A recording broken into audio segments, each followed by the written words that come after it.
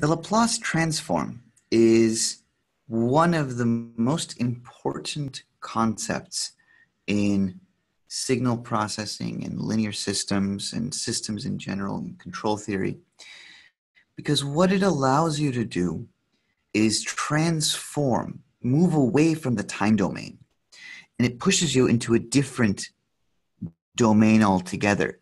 It takes a system or a signal or an input, right? Any signal that's described in the time domain, something that is a function of t, and it converts it into the Laplace domain, which is a totally different way of dealing with functions. It's also called the S domain. You may hear that terminology.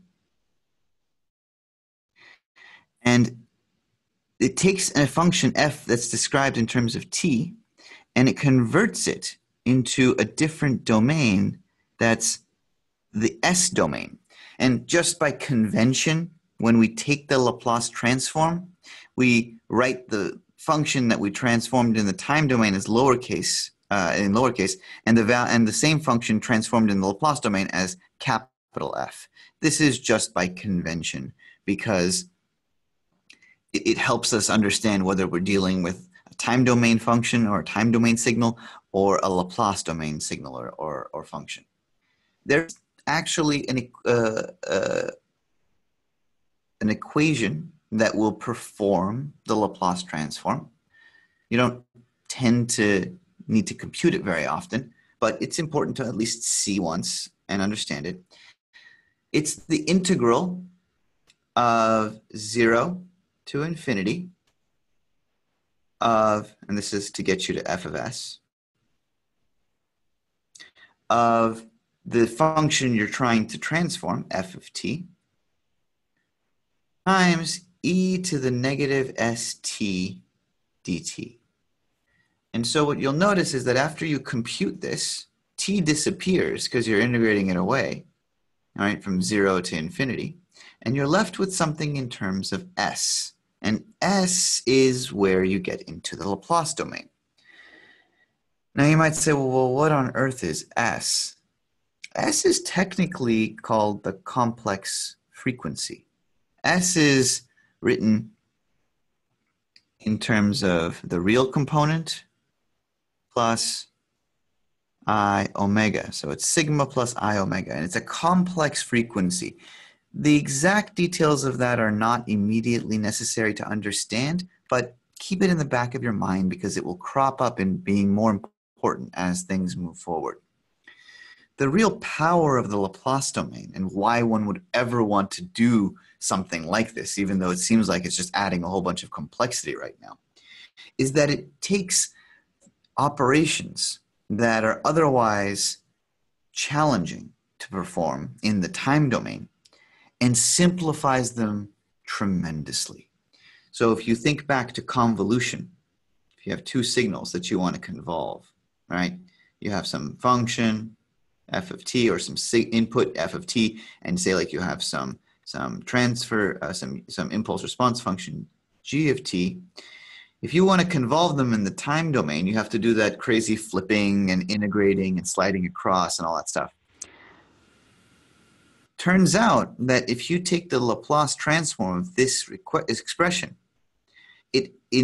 what it actually comes out to be is the Laplace transform of each one of these functions multiplied together. Think about that for a moment. What this is saying is that convolution in the time domain is just multiplication in the Laplace domain. Now that's powerful. That saves you from having to do a very messy convolution. You just have to multiply.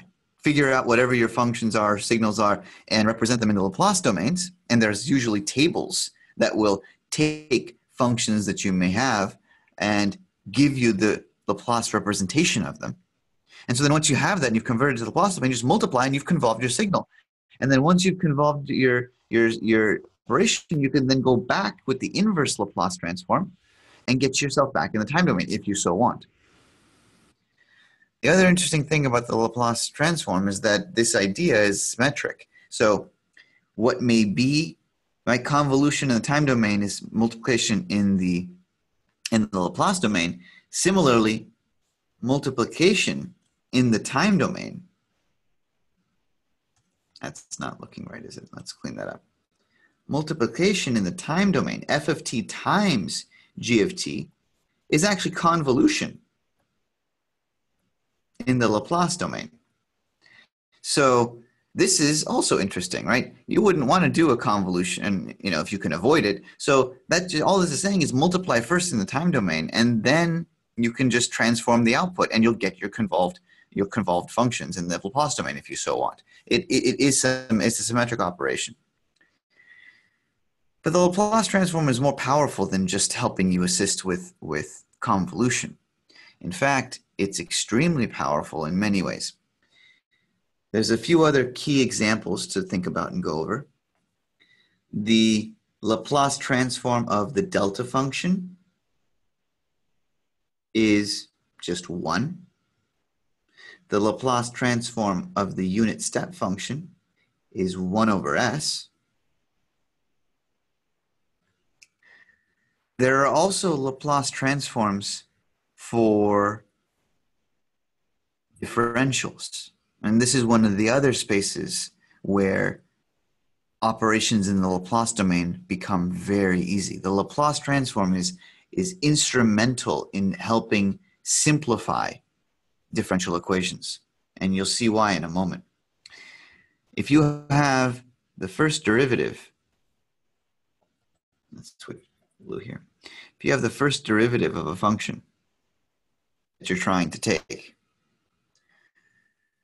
that in the Laplace domain is just s times the Laplace transform of the function. Technically, you have to minus it by f of 0.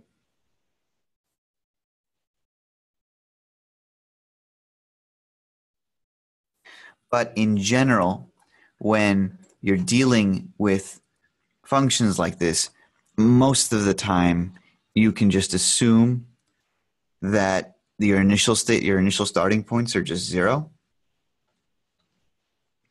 And so that just makes things very nice. It goes away because usually when you're dealing with functions of this scale, the initial points, the initial starting points, you can just sort of wave away. And so for all intents and purposes, this just disappears and you tend not have to worry about it. But it's not just single differentials that we're interested in, right? This is true now for second orders as well. So that means the second derivative of f of t is just this repeated itself, right? It is in the Laplace domain s squared f of s minus, technically again, s of f of 0 minus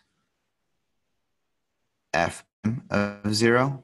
And again, for most instances, these will just be 0. And so you can ignore them. But it's important to recognize that they exist. Look at what this is doing, though. This is taking differential equations and turning them into just multipliers of s. Another very powerful aspect of this is that obviously, if you have something that can multiply by s for differentials, you might imagine, is there also something very nice that it does for integrals? And the answer is yes, of course there is. So if you want to integrate your function f of t, technically you have to be doing it from 0 to t.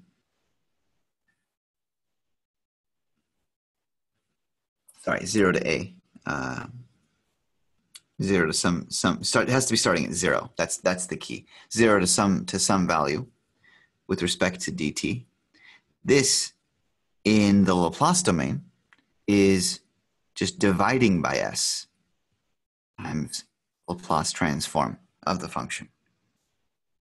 This is an incredibly powerful concept, right? You could see how this could simplify so many things, where differentials are now just, right, derivatives are now just multiplying by s, and integrating is just dividing by s. So if you take the double integral, right, now you're dividing by 1 over s squared.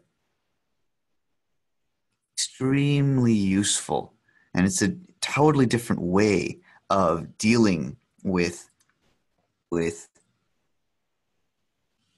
not just differentials, but convolution and signal processing. The Laplace transform and operating in the Laplace domain is one of the ways in which linear time invariant systems can be so easily understood and managed, because nobody likes to deal with the time domain. It's messy. The integrals are complicated. But in the Laplace domain, everything is just so elegant and simple to understand.